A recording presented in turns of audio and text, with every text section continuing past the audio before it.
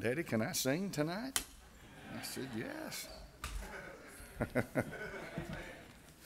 She's going to be in Bible school this week. Hallelujah. Amen.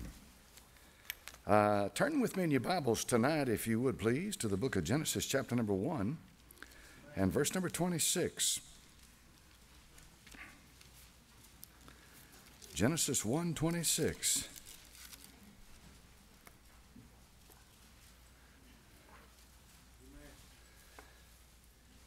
The scripture says, "And God said, let us make man in our image." This is the Godhead speaking. He's not talking to an angel. An angel is not made in the image of God. Amen. "And God said, let us make man in our image, after our likeness, and let them have dominion over the fish of the sea, and over the fowl of the air, and over the cattle, and over all the earth, and over every creeping thing that creepeth upon the earth. So God created man in his own image. In the image of God created he him. Male and female created he them. And God blessed them, and God said unto them, Be fruitful and multiply and replenish the earth, subdue it, and have dominion over the fish of the sea, and over the fowl of the air, and over every living thing that moveth upon the earth." Father, I pray now that this holy word would be blessed by the Holy Ghost and go forth for the purpose that you intended, and it will not return unto thee void, but it will accomplish that which you please and prosper in the purpose that you intend. In Jesus Christ's name I pray, amen. You can be seated. The book of Genesis talks about Adam being made in the image of God, and then God giving him dominion. So there's two big deals going on here. Number one is that when man was made, he was made in the image of God. Number two, God gave him a kingdom. He made him the king over the kingdom of heaven right here on this earth. Note carefully, when this happened, someone was watching, and that someone is Satan. There are those who believe, and I tend to agree with them, that Satan at one time had been a king over this earth and had authority, and he had a reign. He had power and authority on this earth, and that he lost it. The Bible says in Ezekiel chapter number 28, "Thou wast in Eden, the garden of God, and every precious stone was thy covering," referring to Satan. But he had been cast out. He'd been cast down. A good study, and I've mentioned it to you before, is the progressive casting down of Satan. It comes in stages and steps until he eventually winds up in the lake of fire. That's not where he is. He's not in the bottomless pit. Satan is walking to and fro, seeking whom he may devour, according to the book of Job. But here he is in the garden. Here he is where man is made from the dust of the ground.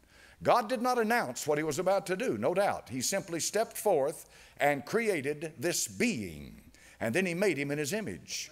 That's the great thing about man. This is why the occultists and the Illuminati and the one-worlders want to tear you down and use Darwinian evolution to do it, is because they despise the idea that you're made in the image of God.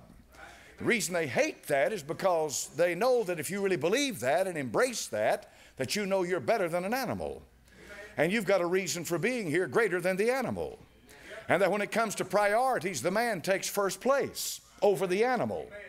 And so the green movement and all the rest of this junk that's going on today has to take its place in the sense that they're teaching that we are competing with animals for space on this earth, and so therefore the competition should be equal, and the animals should have an equal right and an equal place as you do. No, sir. No, sir. No, sir. One human being is worth more than any animal on the face of this earth. However pampered and however much they might have paid for it, it may be an AKC registered dog that you paid $20,000 for. A little girl or a little boy is worth far more than your dog. By the way, for those of you that don't know this, a woman almost died in Great Britain. She almost died. Say, how come, preacher? From kissing her dog. Dogs and cats, if you don't know it, have bacteria in them to allow them to eat stuff you don't eat. A human being's diet is greater than any animal on this earth. Cleaner. And therefore you can't handle what dogs and cats eat. So you might want to think about kiss your grandchildren. Kiss your grandchildren. Pet your dogs. Somebody said this generation kisses their dogs and kills their babies and aborts them. Amen. I don't want any part of a crowd like that. So therefore they elevate an animal to the position or even higher than a human being, and it's wrong. Now if they can make you think that you're an animal, make you think you're nothing but a biological animal, just a little glorified ape or something like that, they can control you better. The idea is control. And they can control you because they've dehumanized you and brought you down to a level where God didn't put you. God made a man in his image. Now that image of God's a different study. I've talked to you before about it, but in the context of the message tonight, just put it in your mind that when man was made in the image of God, God had one primary reason right off the bat, and that he would be the king over the kingdom of heaven. Another way to understand the kingdom of heaven is to say it like this: the kingdom from heaven. The kingdom from heaven. That includes all the stars and all the planets and everything that you can see physically. That's the kingdom of heaven. I mean, after all, if you were on, let's say you were on Pluto and you were looking at Earth, would Earth be in the heavens? Yes, sir. Of course it would. Of course it would. So therefore, if you're there looking here, you'd say, my goodness, look at that beautiful green and blue and white planet out there in the solar system. It's in the heavens. And so Adam was made king over the kingdom of heaven, given a crown. Look what it says in Hebrews chapter number 1 in reference to this event. Hebrews chapter number 1. Chapter 2 rather. Hebrews 2. Look at Hebrews chapter number 2 and verse number 7. The verse 6 says, but what is man that thou art mindful of him, or the son of man that thou visiteth him?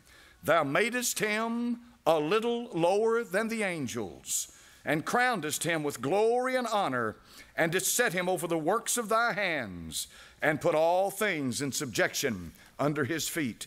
So God gave Adam a kingdom and made a king over that kingdom, handed him great authority and great power. Adam, no doubt, he had to be a very, very brilliant man. He named all of these creatures on this earth. I just watched a little short documentary about this ark that they've made up in Kentucky. I don't know if you know about this thing. It's kind of slipped up on us. That's a magnificent thing. That thing is apparently in scale to the Ark of Noah. And the kids, they were asking him, what do you think about this? And the kids were saying, it's big. And it is big. And the reason it's big because it held two of all the animals. They came 2 by 2. How'd they know where to go, preacher? The Lord led them there. He led them there. And he saved the breath. He saved those that breathed and walked on the earth. But who was in charge of it? Noah. And his name means rest.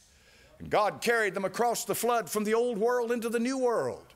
And why did he do that, preacher? He did that because he intends for this world to survive until the second coming of the Lord Jesus Christ. And Satan was there and he watched Adam. He tempted Adam. He tempted his wife. The Bible said in the book of Timothy that the woman being in the transgression, the woman sinned, the woman was deceived being in the transgression. Apparently there was every intent in the mind of Satan to come to the woman first and not the man. He didn't try to tempt the man. He didn't try to cause him to fall. I believe Satan knew that if he could get to the woman, he'd get to the man. And that's exactly what happened. For the Bible says that this Adam was the first Adam and the Lord Jesus Christ is the last Adam. Yes, sir. The Bible says that this man is the first man, Adam, and the Bible says the Lord Jesus Christ is the second man. Amen. Don't fly over that. That's very important. Because this first Adam is so much like the last Adam that it's kind of hard to tell them apart. One of them is the Son of God by creation, and the other is the Son of God by essence. Amen. Throughout eternity, the Lord Jesus Christ. One of them was created perfect. He was created holy. He was created without sin. And there he was placed in authority over this earth, separate unto God, and he sinned. Amen. When he sinned, folks, Satan got back what he had lost. He got the crown back. When Satan took the Lord Jesus Christ after 40 days out there in the wilderness and tempted him, tried to, the Bible said, now all of these kingdoms are mine, and I can give them to whosoever I will. Yes, sir. Now I want you to think about that tonight. I can give them to whomsoever I will. You're living 2016 when you are watching the clash of kingdoms. Not the clash of civilization, but the clash of kingdoms.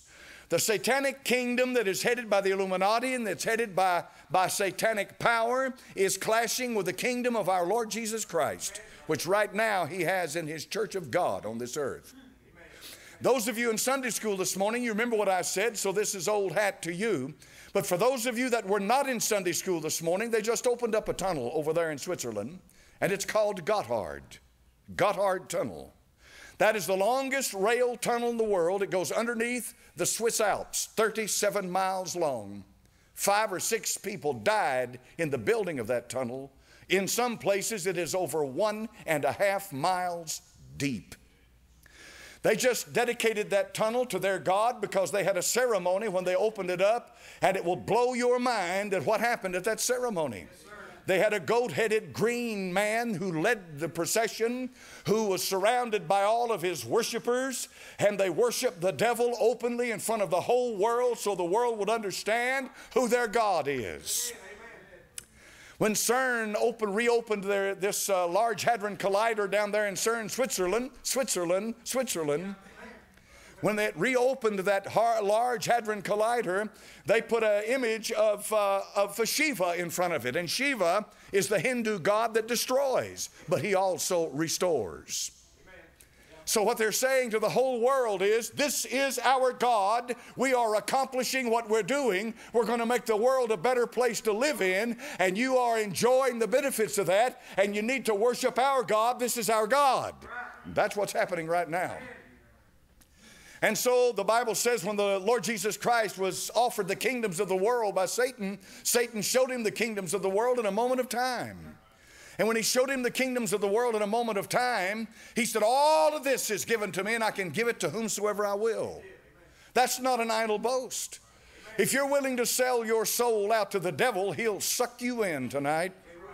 He'll offer you the kingdoms and the riches of this world. He'll offer you things that average people don't have access to. Have you ever wondered how some people skyrocket to wealth and fame? Have you ever wondered why someone comes out of obscurity, oblivion, and all of a sudden their name is a household name? Have you ever wondered why some businesses and some organizations and some companies, for some reason or another, they just all of a sudden, boom, they outdo all of their competitors? Could it be that some of these people have sold themselves to the devil, and he's offered them the kingdoms of this world? The Lord Jesus Christ said in the book of Luke, He said, the kingdom of heaven, that's the kingdom on this earth, suffereth violence, and the violent take it by force.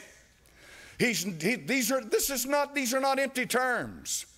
In my lifetime, I don't know how many wars I've seen. When I was a teenager, I went off to the 1st Marine Division. I thought I was going to Vietnam. I wound up in Okinawa, but I was ready to go to war. 50-something thousand of our young men died in Vietnam for nothing. Some of you have clothing on right now that was made in Vietnam. That didn't stop anything. Right before that, they had a Korean War. The Chinese joined up with the Koreans, and they crossed the 38th parallel, and they went south. They went all the way into Seoul. They overran practically the whole peninsula. And if it hadn't been for MacArthur getting in there when he did and how he did at Incheon, they would have taken the whole thing. But he got in there, and he set about driving them back, and there was a peace. There was a ceasefire, but there's never been a peace treaty signed between North Korea and South Korea. And at the 38th parallel right now, they stand and look at each other 24/7. But right before that war was World War II. And right before that war was World War I. And right before that war was the Spanish-American War. And then there was the Mexican War. Then there's the Civil War. And then there's war after war after war after war. And there's going to be more wars, bigger and better wars. They're going to come. And men say, well, now, preacher, we want peace. So let me tell you when peace will come to us. Peace will come when righteousness comes. There can be no peace without righteousness. And there's only one righteous one. There's going to be 1,000 years of peace. There'll be no wars. Can't you imagine? Won't have to lock your door. Won't have to look behind your back. Won't have to worry about your car breaking down, somebody mugging you on the side of the road. Won't have to worry about somebody kidnapping your kids or dragging somebody off. 1,000 years when the Son of God rules in Jerusalem. 1,000 years. The book of Revelation chapter number 11 says that the time is going to come when the kingdoms of this world become the kingdoms of our Lord and His Christ. Amen. How are they going to do that, preacher? Revelation chapter number 19 verse 11 says, I saw heaven open. And behold, a white horse, and he that sat upon him was called Faithful and True, and in righteousness he doth judge and make war. Somebody said, I can't believe the Lord Jesus Christ would make war. You ain't seen war till He makes it. The Bible says in the book of Isaiah that blood's going to flow as high as a horse's bridle. I'm talking about a war to end all wars for 1,000 years. He will definitely come, take the Antichrist who's building his kingdom right now. And the Bible says he's going to throw him down in front of all the world to see.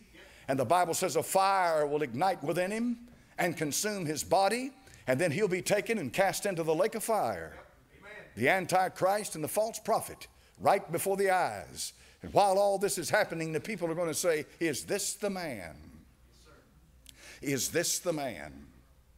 So 2,000 years ago when the Lord Jesus Christ showed up on this earth, the kingdom of heaven was being offered again because He was the only one qualified from the first Adam. The only one qualified to rule over the kingdom of God and the kingdom of heaven at the same time was the Lord Jesus Christ. And they rejected Him. They want a kingdom, but they don't want the king. People want a kingdom. They want peace. They want prosperity. They want all of that, but they don't want the Lord Jesus Christ. Amen. But you can't have one without the other. You'll never have it. You'll never have it in your life. You'll never have peace and prosperity and goodness and joy in your life without the Lord Jesus Christ. But 2,000 years ago, He showed up, and when He showed up as king over the kingdom of heaven and king over the kingdom of God. And when He did this, they rejected Him. And when they rejected Him, Satan shouted again because it fell back in his hands. And then he's called the God of this world. Do you know why Satan is called the God of this world? Because he has sovereign rights on this world. He owns it. Right now, he owns it. Not only that, they worship him. They worship him. The Bible says in the book of Revelation chapter number 13, they worshiped the dragon. That's Satan. Not only do they worship him, and not only does he have sovereign authority over this earth where he owns it, he has authority in this world. Until the Lord Jesus Christ came and died on the cross and rose again from the dead, the Bible said Satan had the power of death. Amen. Now, I don't know if you think about that or not tonight, but the power of death means he could kill you. Amen. The Apostle Paul said in 1 Corinthians chapter number 5 to turn what's such an one over to Satan for the destruction of the flesh. Amen. You see, when the Lord Jesus Christ came and died on the cross, there at the cross at Calvary, He there took Satan's power, stripped it from him where he can't just do as he pleases. Amen. If you'll remember over there in the book of Luke chapter number 22, the Lord Jesus Christ said, Simon, Simon, Satan hath desired to have you that he may sift you as wheat. But He said, what have I done for you? What did He say? I've prayed for you. Now the battle rages. The disciples don't really understand the nature of the battle, but the Lord Jesus does. Simon, Simon, Satan hath desired to have you that he may sift you. Why did he have to desire to have him? Because the Lord Jesus Christ is a king in his own right, whether he's ruling over this earth or not. Amen. He's the King of kings and Lord of lords. Amen. He never lost that title. He never gave it up. Nor did he ever give up his deity. Amen. Nor did he ever give up his holiness. Right. Nor did he ever give up his purity. And so when he said, Simon, Simon, Satan has desired to have you, Satan knew where to go to get Simon Peter. He went to the Lord Jesus. And what did the Lord Jesus say I'm doing for you, Simon? I'm praying for you. Now, if the Lord Jesus Christ saw that what it took for Simon to be victorious over the assault of the devil was prayer, what makes us think that we're any different? He said, I'm praying for you. I'm going to pray that your faith fail not. But right in the same context, just a few verses later, the Lord Jesus Christ says, I'm going to the cross. I'm going to die on the tree. They're coming to get me. He said, but do you have a cloak? If you do, sell it and buy a sword. In plainer words, he said to his disciples, I want to prepare you for the future. I want you to understand that things are transitioning now. We are no longer offering the kingdom of heaven to Israel. That's all past. That's all past and done. That is future. It will happen one day. In the millennium, they'll have it. But he said, now you're moving into the future. Prepare yourself. Go get a sword. Now, when he told them to go get that sword, he was preparing them for the kind of world it was going to be. He said, this kingdom of heaven suffereth violence, and the violent take it by force. My observation of this world is that men play word games, but when it comes down to the nitty-gritty, it's who's got the biggest guns. That's a fact. That's a fact. If you listen to some fool out here, some Democrat fool to tell you to disarm and take your weapons and lay them down and disarm yourself, I'll guarantee you within 24 hours they'll be coming on our shores and they'll march right through the streets of America. They'll tear down your flag and they'll raise their flag and they'll pull their guns on you. They'll do it in a heartbeat.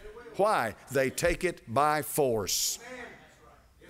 And they will take it from you by force. This is why that you have to fight. This is why the Bible, soldiers we sang about, you have to fight the good fight of faith.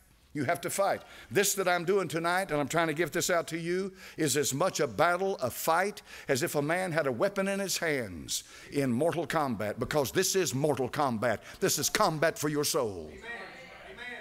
I don't hear much of this. I don't hear too many preachers, but I don't listen to too many, so you can't say a whole lot about that.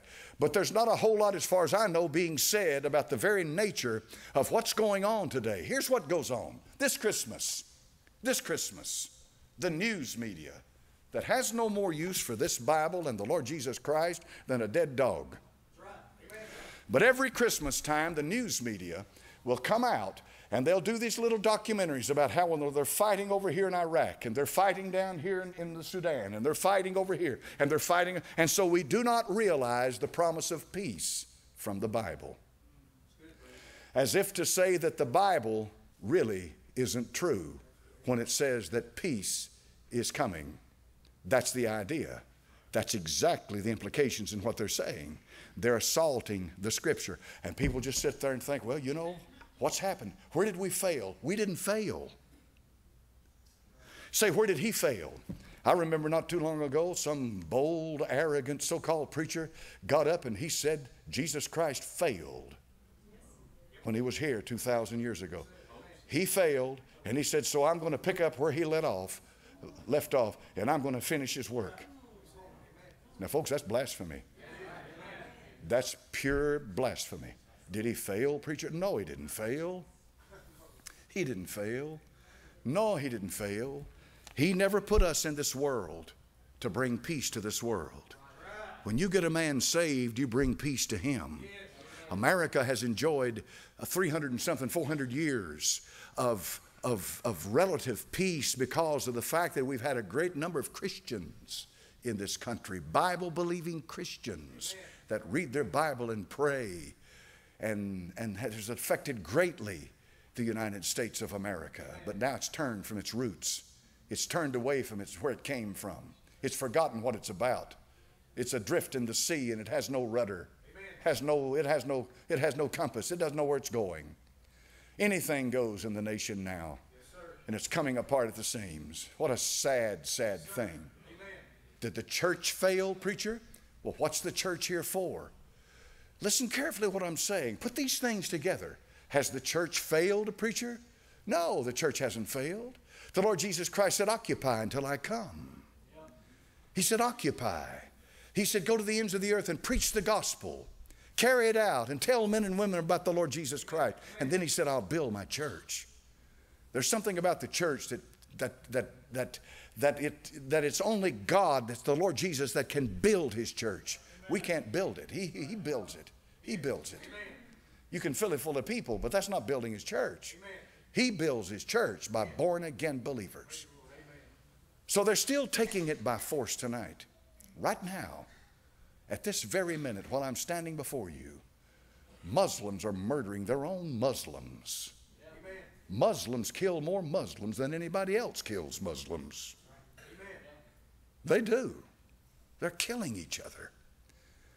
I read an article right before I came to church tonight how a high-ranking general in our military, 3-, 4-star general, was kicked out of the military because he used the term jihadist, Muslim killers. He did not walk the party line. He did not, they warned him apparently. I don't know what they did, but the bottom line is he refused to sing their song, and they kicked him out. They kicked him out. That's what's happening in the country. You know why? Because the one-worlders want America to capitulate and roll over dead. Europe already has. There's not much left on this earth holding back the tsunami. And America is experiencing one of its worst hours right now. Right now. So the violent take it by force. So what's our hope then, preacher? It is our hope. He's the hope. Looking for that blessed hope and glorious appearing of our great God and Savior, Jesus Christ. He's called our hope. We look for him. The Bible said, he that hath this hope in himself purifies himself, even as he is pure. That means that if you have the blessed hope, and that's the Lord Jesus, he's the blessed hope, it separates you. It sanctifies you. It pulls you out of the crowd. You should tonight, if you're really plugged in with what's happening, and you're not living in a cave somewhere, you should be on the edge looking for the coming of the Lord Jesus. He could appear at any moment. Amen. I've never seen a time like this. Such an exciting thing. You see, he gave the Apostle Paul a mystery. And that mystery is that I'm going to come and take up the bride. You shall not all sleep, but you shall be changed. The mystery of the rapture of the church. And we're right at that point. Now, we've gone through cycles. Back in the when I first came to Temple, it was all about the alignment of the planets. I heard tapes about the alignment of the planets, the alignment of the planets. Listen for hours to the alignment of the planets. What came of it, preacher? Zip. Zilch. Zero. Nothing. Nothing came of it. And then you had this phase pass through and this fad come through and this one and this one and this one and this one. But it just seems like that what's happening now has just snuck up on all the prophecy teachers. It's just kind of come in on them. And they really don't know what to say. They don't know what to say. When's the last time you heard any prophecy teacher talking about tens of thousands of people going into Europe? Did you ever hear a prophecy teacher tell you that Great Britain was going to pull out of the European Union? Did you hear these prophecy teachers tell you anything vaguely that appears to line up with what's happening? No. It's because they don't know. But I'll tell you one thing. I have never, in my few short years that I've been saved, I have never been more excited about the coming of the Lord Jesus Christ than I am now. I am now. I am now. He's going to come back, and he's going to catch us up to meet him in the clouds. And I hope you're looking for him. He'll appear the second time without sin unto salvation for those who love his appearing. You know what that means? That means if you're truly born again, you're going to be looking for the coming of the Lord Jesus. And don't be caught up with the surfeiting of this world and with what's going on in this world. Get up every day if you get up. If you make it up, because you may not make it out of bed. But when you get up looking for the Lord Jesus Christ. Even so, come, Lord Jesus, come. I have no more hope. I put no more stock in the upcoming election in November than I do in my faith in man. And this is my faith in man. They'll promise you the moon, but when it comes down to what really happens, we'll see. We'll see. I'll do my duty, and I'll go to the polls, and I'll vote. But when I walk out of there, it'll be with mixed feelings and mixed emotions. There's just too much stuff coming from both sides. So what's that say, preacher? It says that man does not have the answer. The answer is the Lord Jesus Christ. Hallelujah. Even so, come. All right. They take it by force. They're going to continue to take it by force. And the kingdoms of this world will be that until the Son of Man comes. And when he comes, he will take the kingdoms of this world, and they'll become the kingdoms of our Lord and of his Christ. And he will reign forever and ever. Father, in thy name I pray that you'd use what I've said tonight. Use it for the glory of God. Bless my brothers and my sisters that have come out tonight to hear your word, to sing, to pray, to worship you, glorify your holy name. You're our life, Lord. You're our life. And we have nothing without you. In thy blessed, sweet, holy name we pray. And for Jesus' sake we ask it. Amen. All right, stand up tonight.